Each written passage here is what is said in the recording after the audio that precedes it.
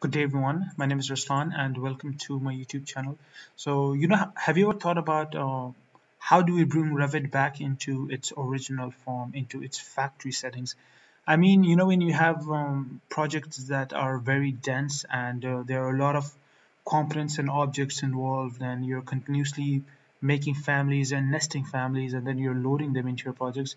Sometimes you press commands that shouldn't be pressed, or you mistakenly press it, and then you mess up your overall interface. All right, you mess up your overall ribbons, and things start going missing from your left and your right, and you want to bring things back into its original form. So how do we do that? And I even use this method inside my office. I mean, for example, if I'm changing systems, or from I'm changing computers from one place to another, so I don't want templates and colors and settings and units from other users. I want them to be my own.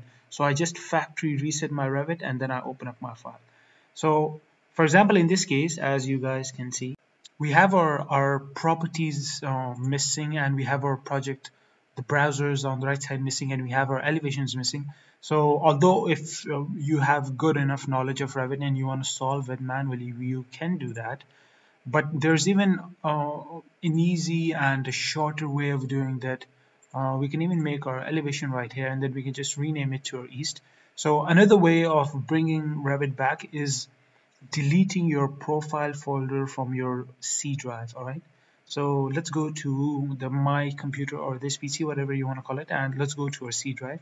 From here we go to the users, we go into the folder that you've made, go to your app data, go to roaming, and I'm gonna write down this path for you so that it's easier for you to follow.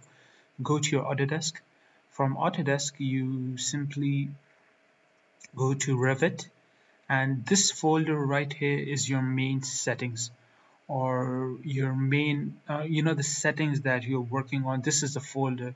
If you want to bring Revit back into its original factory form, the only thing you have to do is you have to delete this folder. So let's close Revit from here, which is all messed up and things are missing. So you just simply delete this folder, and you don't want to delete your profile because that's the main email that you've logged in.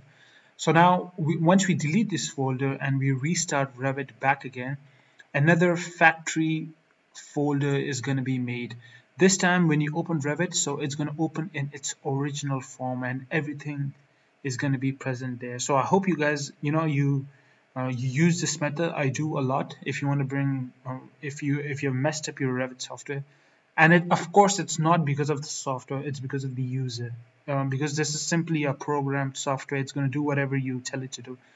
So make sure you learn something from this video, and make sure you use this method when you want to bring your Revit into its factory form. Now Revit is opened, and if we go to our architectural template, so now everything is back into the original form, and a folder is automatically created right here, which is your main settings. Now our properties and our project browser and our elevations, everything is back.